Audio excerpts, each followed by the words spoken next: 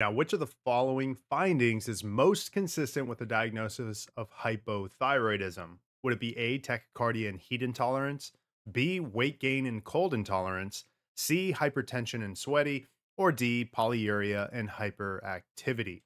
So, right now we're looking at multiple different symptoms that may be associated with an endocrine emergency.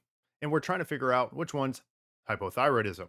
Now, thinking about tachycardia and heat intolerance, that is what we would see with hyperthyroidism. And if you knew that, you knew the opposite would be hypothyroidism, right? So, weight gain and cold intolerance is the answer. Looking at hypertension and sweaty, that's something I would see also in hyperthyroidism. And then D talks about polyuria and hyperactivity. Typically, I would see something like hyperactivity in a hyperthyroidism question, and then I would see polyuria in more of a diabetes hyperglycemic question. So, not going to pick that one either. The answer was B.